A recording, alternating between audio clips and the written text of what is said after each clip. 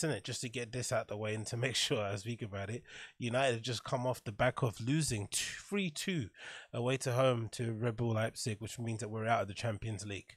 We're out of the Champions League in the group stages. We're not reaching the knockout stages. We're out. And more likely than not, if we keep this manager in place and we keep the current structure we have in place, we're probably not going to get the top four either. And yeah, man, it's just frustrating.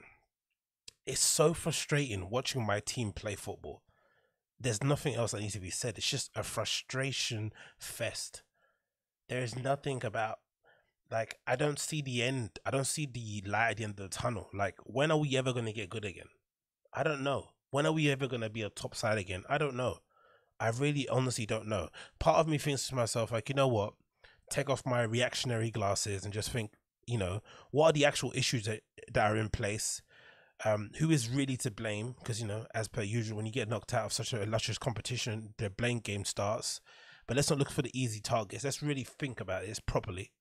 And if I'm honest with myself, until we change ownership, until we change how we operate as a football club, we're never going to be a top football club again. We're never going to be there. We might be there and thereabouts because we always tend to have good players in our team. I think we kind of avoid, you know, slipping into the stasis that Liverpool or Arsenal, or Liverpool that did prior to Klopp and Arsenal are currently in, because we just have good players. We kind of get away with it, right? We have a pretty decent academy. We seem to bring through a lot of decent players. We seem to always sign a decent player here and there, which kind of tends to paper over the cracks. And with that, you can get away with it in the Premier League, especially if you have like a dud year like this year, right? This year's been a bit of a dud. The top teams haven't really been playing to the level that they should be playing at, hence why Tottenham are kind of pulling up a lot of trees and really kind of staking a claim for maybe a late, you know, maybe a surprise title challenge. But when it gets to the Champions League, when it gets to those sort of levels of competition, you can't really paper over cracks. They all get exposed, right? And what I saw today against Red Bull Leipzig was not only the exposure of our lack of maybe style of play, our lack of a system, our lack of tactical fluidity, our lack of really big game moment clutch players. It was also maybe a real exposure, a real kind of exposing of our lack of structure as a football club, right? We're not really put together in a way where we are kind of constructed. No, we're not really put together in a way that you would think that we're trying to be the best club in the world. We're not really put that way. You don't really get the feeling that the Glazers or Ed Woodward or Matt Judge or all these other people sat down with Ole Gunnar Solskjaer and had a plan in place where they're thinking, hey, we want to try and win the Champions League. You don't really feel that. You don't really feel they're trying to win the Premier League. They're just trying to do their best in cup competitions and potentially go the distance when it comes to the league. But there's no real oomph, there's no real drive, there's no real plan in place. And I think it's been reflected on the pitch. We lost 3-2 against Red Bull Leipzig, which probably isn't a bad result, all things considered, or, you know, well, in isolation. But then when you kind of marry it up with the fact that we lost at home to PSG, and then we dropped points away to Istanbul, right? We lost 3-1 to a pretty crap Istanbul team. We really gave ourselves no possible chance to get out of the group, even though we started the group really well by beating Red Bull Leipzig 5-0 at home and then beating Paris Saint-Germain. So the team has obviously the capability to pull these performances out of the bag. But when it comes down to it, really, overall, are we that surprised that a team full of Maguire's, Lindelof's, Aaron Wan-Bissaka's and Luke Shaw's couldn't keep out a very potent Red Bull Leipzig attack, especially with their fullbacks? Are we really surprised that we couldn't maybe connect the ball from the midfield to the strikers up front, because we only had two deep lining playmakers who are not the most mobile, don't have the best passing ranges? Are we really surprised that maybe all the confusion around Paul Pogba's future still 3 or 4 or 5 seasons on is kind of maybe affecting the team, seeing that he's one of the most popular players in the squad? Are we really surprised? No, but it still hurts, man. It still hurts, because this game was there for the taking. Red Bull Leipzig, fair enough. They absolutely bossed us for the first half, right? They knocked us about. They stretched us from left to right. Julian Nagelsmann did his homework. He didn't repeat the same mistakes he did when we played them at home, right? And if anything, even if you watch that game at home, it was a 5-0 game, but it wasn't really a 5-0 game. We just took all our chances and they didn't for the most part. But we didn't exactly destroy them with our play. They destroyed us tonight. They destroyed us. They pulled us apart from left to right. They had attacking fullbacks absolutely exposing our fullbacks who can't defend. They reduced the ability of our defenders to bring the ball out from the back. They stopped basically Matic and McTominay from carrying the ball out from the midfield into maybe someone like a Bruno Fernandes. Bruno Fernandes was anonymous. Bruno Fernandes hardly touched the ball in the first half, maybe for the most part. Maybe towards the end of the first half, he had a few good shots on goal, and second half he kind of kicked on for a bit, but he was quiet by his own standards. Why? Because Red Bull Leipzig completely nullified our attack. They didn't give us any option, any ability to carry the ball through the lines and get them to the players that are really going to hurt them, which is why most of the time players like Mason Greenwood had to drop deep, skip past 2 or 3 players in order to get the ball forward up front. But they weren't allowing us to create any patterns of play because they knew where our danger points were and they knew how to exploit them. They completely tore us apart. If not for a couple of not a couple, it's probably one ruled out goal. It could have easily been 4 or 5-0 in the first half, easily. We didn't have a kick in that game. We didn't have a kick. And then suddenly he changes the formation, changes the shape in the second half, and we suddenly kick on. We start attacking now. We start playing a much better brand of football. And Ole Gunnar Solskjaer has to take a lot of the blame for this. It's not all his fault. I still think a lot of those players let the club down in general, right? You the likes of your Harry Maguires and your David De Gea shouldn't be letting that third goal go in under no circumstances. You might get blitzed in the first 20 minutes and you can excuse it for not having the shape in place and it being maybe the big stage of nerves. But after that, you should have like an agreement between yourselves as defenders that you're not going to let anything else go in. You're going to die on that pitch. You're going to give us the attackers the best possible option to make sure that we can win. And they didn't do that. That third goal from Justin Kluivert was embarrassing. Embarrassing at the end. How are you letting that goal go in?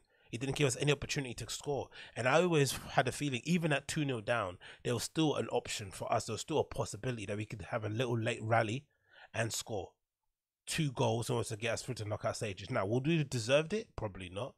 Would we have probably won the Champions League? I doubt it. But again, it's a cup competition. Who knows? Gives us option to kind of build from that. But he doesn't. And again, this all stems from the selection to begin with. I don't understand how we can play 5 people. We can have 5 defenders at the back, 2 sitting defenders, right? This is the formation I've got here on the screen. We have 5 defenders playing. We have Telles, Luke Shaw, Maguire, Lindelof, and Wan-Bissaka, and 2 DMs in Matic and McTominay, and we still conceded 2 goals in 25 minutes. Please, someone tell me what the hell are these guys doing in training? Now, if you want to tell me, oh, it's not Solskjaer's fault because it's not his fault to let the first goal go in for after 1 minute. Okay, fair enough. Sometimes you can get caught cold, right? It's football. This shit happens. But the second goal, it was a carbon copy of the first, just on the other flank.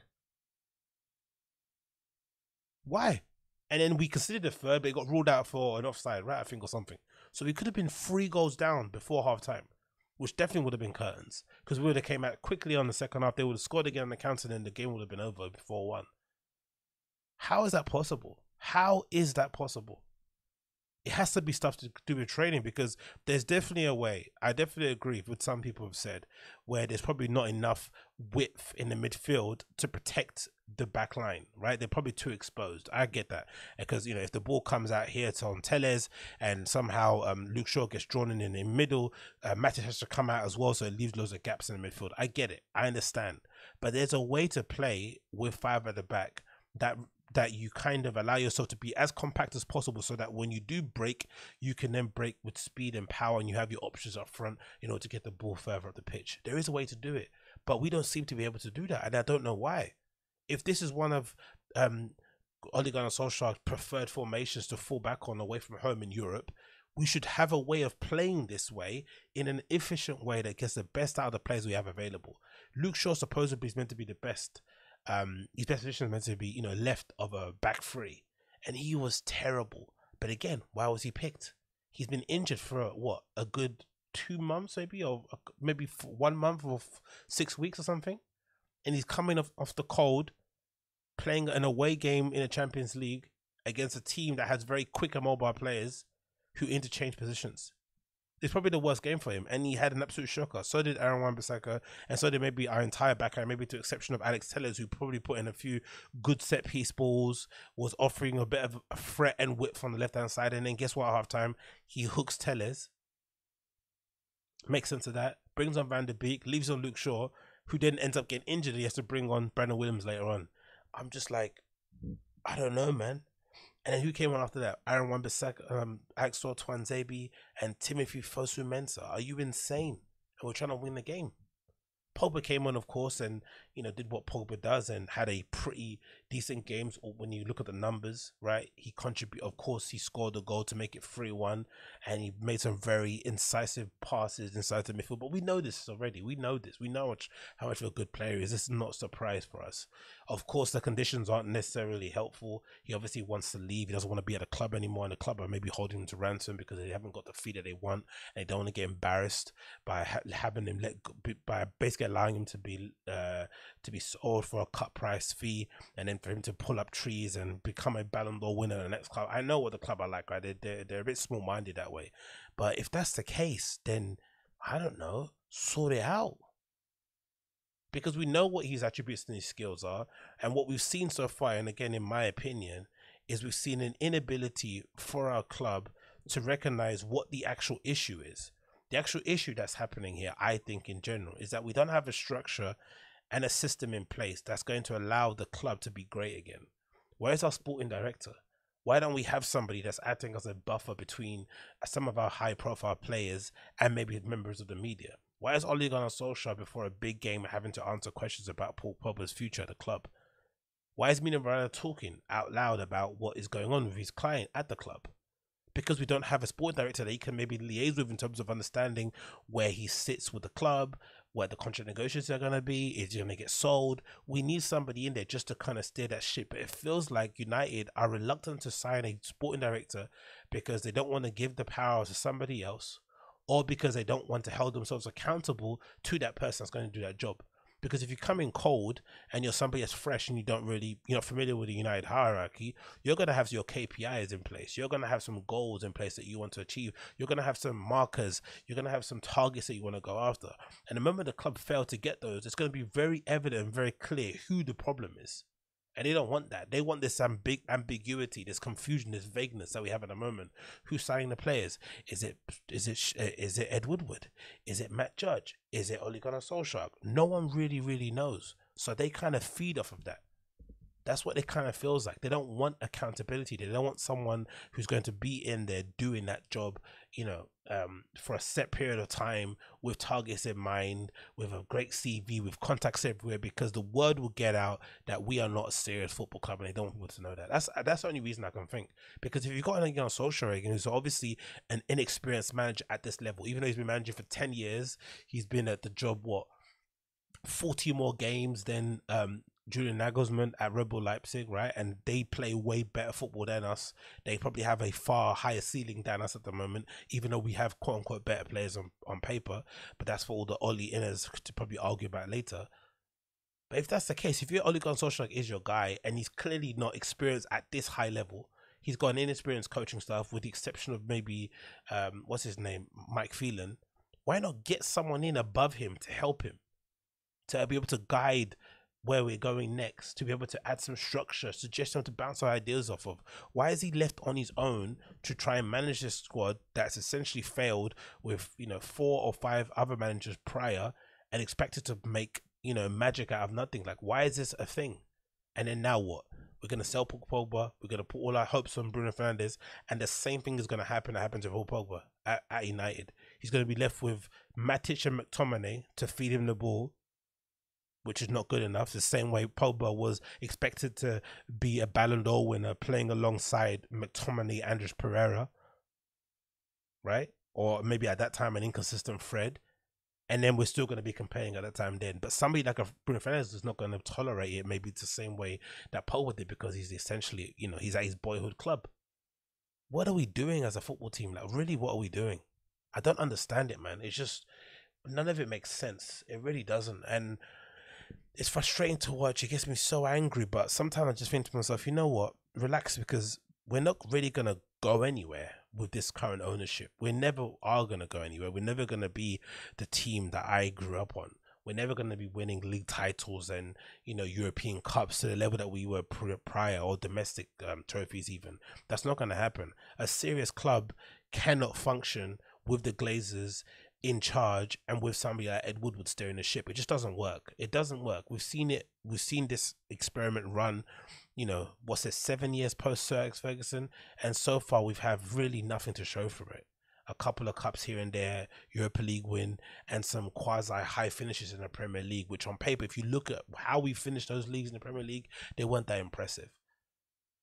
We haven't done anything. Nothing has really changed, but we keep thinking that new managers can come in and change stuff. Now, that's not to say that Ole Gunnar Solskjaer shouldn't be A9. I don't think he's good enough for the club. I think he's a terrible coach. I think he's average at best. He'll probably struggle to get another job in the Premier League, so he has to go. But let's not confuse and think that if we get Pochettino in, that suddenly we're going to be title contenders. That's not going to happen. We need a clean sweep. If Solskjaer goes, so must Ed Woodward, so must Matt Judge, and for the most part, the Glazers should look to sell the club and get another ownership in place, because we're not going to be successful under their stewardship. It's just not going to happen. They don't want to spend money. They're okay with us getting fourth, and the teams around us are getting better. That's not a recipe for us being successful again. So if that's the case, sell up the club, give it to somebody else that can do it, and get footballing people in so we can get back to being a proper football club. Because at this point, we're just playing game. We're just wasting time. We really are just wasting time. Because even Ole Gunnar Solskjaer thing, let's say you back him and you think he's a good manager. Okay, cool. He needs players. He's clearly shown you if you give him players, he can do pretty well. Right? So far, his transfers have been pretty decent, regardless of who you think he bought or not. Most of his transfers have been all right. Everyone's been basically a 5 to 7 out of 10, which is pretty decent for a hit rate in terms of transfers, with the exception of maybe Daniel James, who's really kind of, suffered this season. But for the most part, everyone's done pretty well signing-wise. He's basically proven if you give him his players, he will possibly get you decent finishes. But he requires an open checkbook. He doesn't look like he's a manager that can coach a side. He can coach, semi-decent players into better players. He just needs ready-made players, fit them in the formation, give them the Good Vibes FC give them the Good Vibes FC message, and send them out there and hope that they win. If that's the case, then give him the players that he needs. And if you can't get the players that he needs, get in the manager who can work under a constricted budget, who can work under an ownership that doesn't really want to do great things, and let them try and kind of, make a diamond out of shit. Like, do that. But at this moment in time, they're all selling us this dream that we're trying to be United of old, and it's a cultural reset. It's a waste of time. We're not obviously doing anything serious. We don't want to be a serious football club. This is all a joke.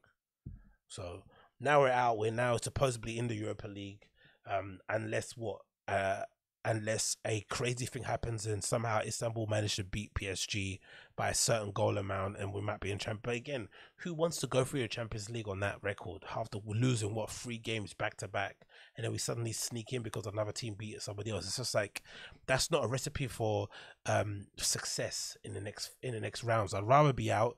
We're in a Europa League now. Like, it's a waste of competition. I don't give a shit about a Europa League. We've won it already. Cool. We move on. The games are on the Thursday. We're going to play on the weekend on a Saturday. It's just a complete shit show of a situation. I'd rather us just play our youth team players, second team players, just get knocked out as soon as possible and then just restart. My ideal solution would obviously be, scenario would be that Solskjaer decides to walk.